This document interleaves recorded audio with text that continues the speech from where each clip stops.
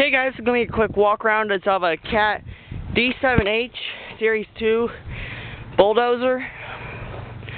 It's a really big machine too.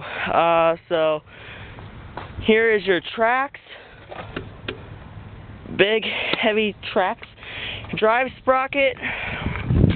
Your hitch for the back. Hydraulic lines just in case you want to attach an attachment. Caterpillar logo. Here's on the other side. I'm not going to climb in the machine. I've never done a real walk around of it. The other side, D7h Series 2. Here's the blade. Big blade, Cat. Part right next to a T-Rex scraper. Set the camera down for a second.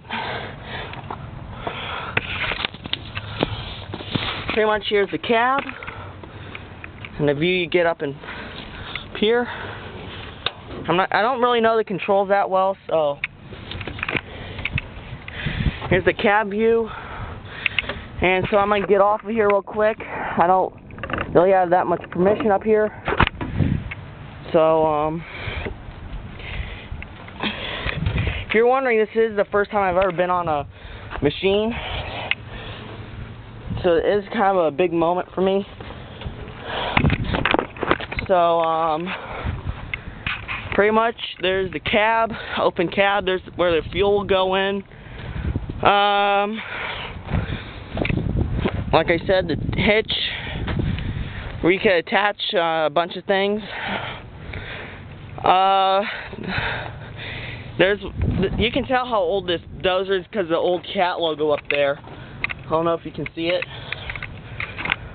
This thing is really old. Good old trusty Cat. Dirt stocked up in the sprocket. So, yeah, there's the tilt cylinder. So, pretty much that's been it for a quick walk around of a Cat D7h Series 2 scraper. Dozer.